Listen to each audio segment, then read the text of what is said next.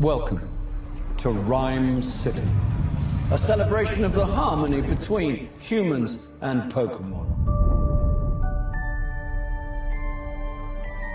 Tim, your dad was a legend in this precinct. If you were anything like your dad... I'm not. I remember. You wanted to be a Pokemon trainer when you were young. Yeah, that didn't really work out.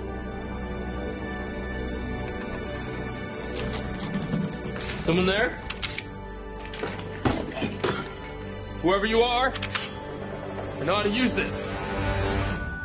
Oh, jeez. Here we go. I know you can't understand me, but put down the stapler or I will electrocute you. Did you just talk? Whoa.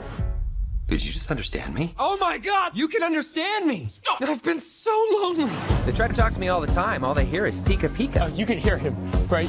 Pika Pika! Yeah, Pika Pika Pika, he's adorable. You're adorable. They can't understand me, kid. Can no one else hear him?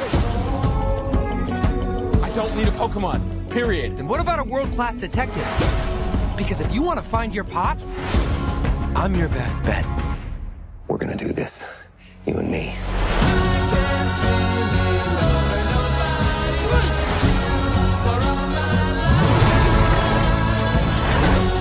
There's magic that brought us together, and that magic is called hope.